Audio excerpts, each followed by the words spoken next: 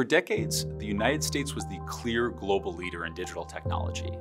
The biggest breakthroughs came out of American labs, and the game-changing products came out of startups in Silicon Valley and Seattle. The conventional wisdom said that if you wanted to innovate, you needed to operate like us. You needed free markets, free speech, and democracy. But over the past 20 years, China has turned that thinking on its head. China has transformed from a technological backwater into an innovation powerhouse.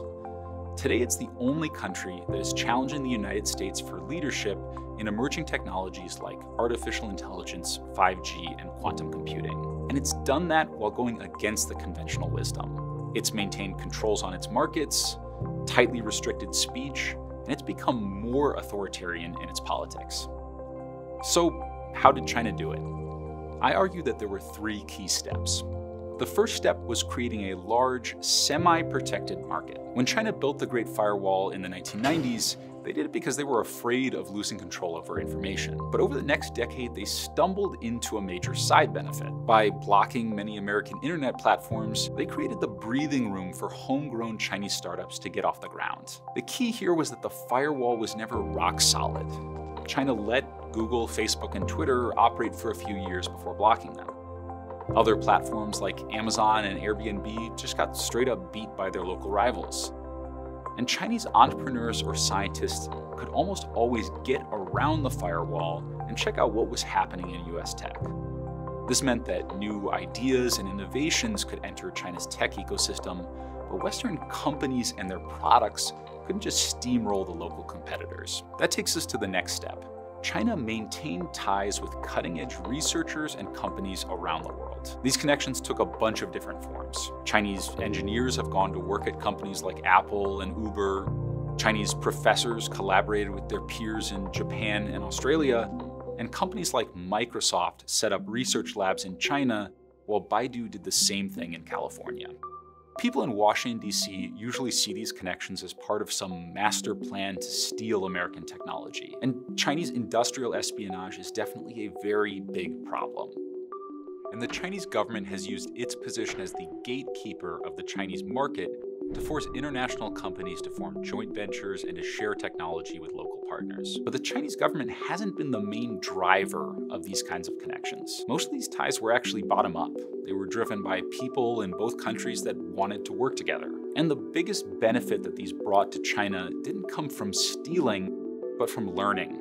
Chinese technologists got exposure to the latest tech trends and new operating models, and when these ideas made their way back to China, Chinese entrepreneurs adapted them to fit their own local needs. This takes us to the final step. Once the Chinese government identifies a promising new technology industry, it pours a massive amount of resources into that field. This includes physical infrastructure, financial capital, and human resources. Now, from the outside, this can look really wasteful. It seems like it violates the sacred rule of markets, that governments should never pick winners.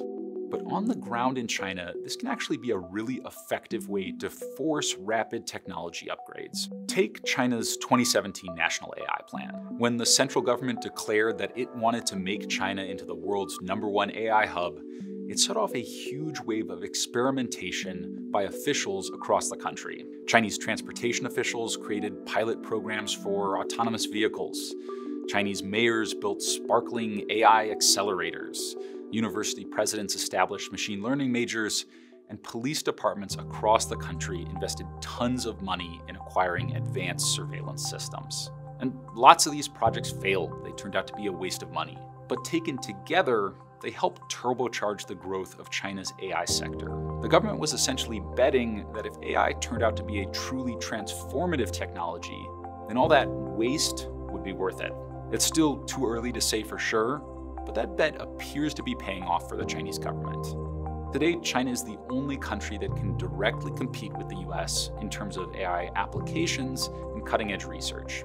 Now, to be clear, these three steps I've described weren't all part of some master plan that the Chinese government thought through and then perfectly executed. It was part luck, part planning, and it was a lot of hard work by scientists and entrepreneurs across the country. But taken together, all of that led to China becoming one of the world's most innovative countries.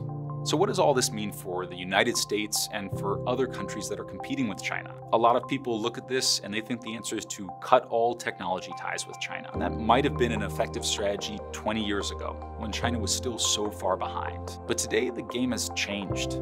China now has a self-sustaining tech ecosystem, and it's actually the source of lots of cutting-edge innovation.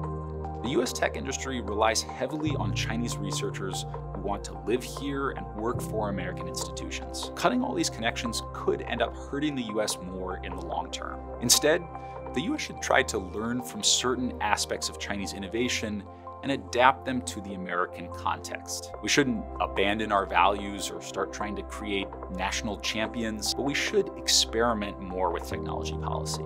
We have to be willing to try different ways of fostering innovation and not be so afraid when one or two pilot projects fail. The Chips and Science Bill of 2022 is a great start. It invests serious money in catalyzing America's semiconductor industry, and it lets the National Science Foundation get a little bit more creative in how it funds research and development. Other recent government investments in supporting green technology are another example of us trying new things. Now, some of these investments are inevitably going to flop. We have to be willing to accept that and not turn it into a political scandal every time a government investment doesn't pan out. If we really want to level up these industries and compete with China, we've got to be willing to make these bets on American innovation and be confident that they will pay off.